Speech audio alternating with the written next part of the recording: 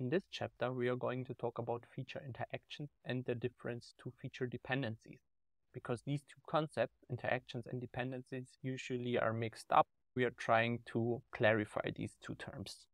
As we have already learned, feature dependencies concern mainly the data or the joint distribution between multiple random variables.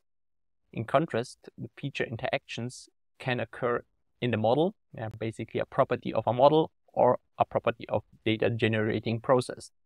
For example, if we have a model f hat which predicts a target based on features x, it can contain interactions between multiple features. A data generating process, which is usually a true underlying not known relationship between the features x and the target y. Here also an interaction between multiple features can be present. So feature dependencies usually can also lead to feature interactions in a model, because if features are dependent in the data, a machine learning model tends to estimate also interactions. One thing to note is that feature interactions usually increase exponentially if we have more features, because we not only have two-way interactions, but can have interactions between multiple features, 3, 4, 5 or more. And here it's difficult to identify which interactions are important, especially if we have complicated data with a lot of dependencies. Let's make an example. Usually feature interactions are present if the effect of a feature on the prediction depends also on other features. For example, here the effect of x1 depends on the effect of x2. And we can look below at two decision trees. On the left-hand side of the decision tree without interactions, meaning that here, since the decision tree splits with respect to x1, on the left-hand side, we only have a function that depends on feature x1. Also on the right-hand side, we have only a function that depends only on x1. In contrast, we can see here that we have two different features, so that the terminal node here depends on two features. So it's, so to say, a function depending on x1 and x2. And here we have interactions present between x1 and x3, and because we are splitting first on x1 and then on x3 on the left-hand side, and also between x1 and x2. Also, we can see that there are no interactions between x2 and x3 because the decision tree here does not depend on these two features. Let's look at a mathematical definition of feature interactions that was already introduced in 2008 in this paper here. So essentially, if a function contains interactions between two features, say xj and xk, the difference in the function values due to changes of one of these two features will also depend on the other feature. This means that if we take the derivative with respect to one feature and then take the derivative with respect to the second feature, and we square this resulting expectation here, if the value is greater than 0, it means that our function contains interactions. If we would have value of 0 here, this would mean that there's no interaction.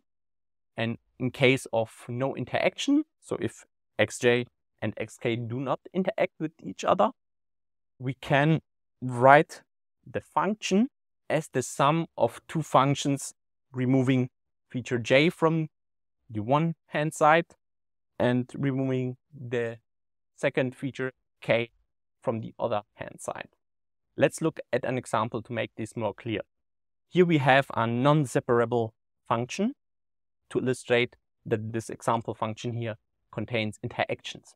So first of all, we just simply apply the definition that we have looked at previously, meaning that we just take the derivative of this function with respect to x1 which basically then ends up in this value here, 1 plus x2, and then take again the derivative with respect to x2. Of course, we can already see that we get here a value that is larger than 0, because if we take the derivative with respect to x2, the result is 1, and also 1 to the square is 1, and we end up in a value larger than 0. This means that we can assume that there is an interaction between x1 and x2. So on the left-hand side, we see how this function in a two-dimensional space spanned by x1 and x2 will look like. In the beginning, we said that we have an interaction if changes of feature values will depend on another feature. And here we will illustrate what this means. First of all, let's look at 3 different values for x2, which are slices in this direction here. And we will see what happens with x1, the effect of x1, if we look at these 3 different values of x2. As we can see, the lines here have usually a different slope, which means that the effect of x1 will depend on the value of x2, saying that we have interactions present here. The other way around is basically the same. If we have slices and look at 3 different values of x1, like these 3 values here, we end up in 3 different slopes. So the effect of x1 on the function varies with different values of x2 and vice versa. Let's look at another example where we have a separable function. We're looking at this function here. Instead of just using the product of x1 and x2, we're just log transforming this product of x1 and x2. So I can already say beforehand, this is a function that does not have any interaction according to the definition we have looked at. And the reason is the following. Using the rules of the logarithm, we can write down this product as a sum of the logarithm of x1 and the logarithm of x2. Doing so, we are able to separate the function into one part that only depends on x1 and another part that only depends on x2. This means that we don't have interactions in this function here.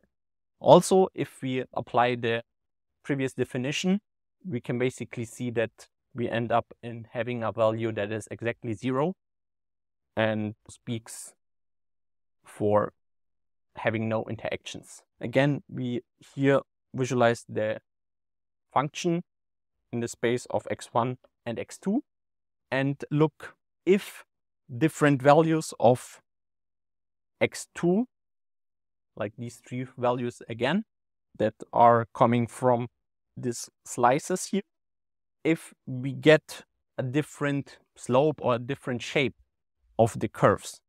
Basically, these curves that we see here, they are only vertically shifted. So there's no difference in the shape, they are only shifted. And this means that the slope at each position of value x1 will be the same for all of these 3 different values. And basically, that's the contrary as we have seen before. The parallel lines suggest that we don't have any interaction, because changing values of x1 here will not change the slope or the effect of the other feature and the other way around.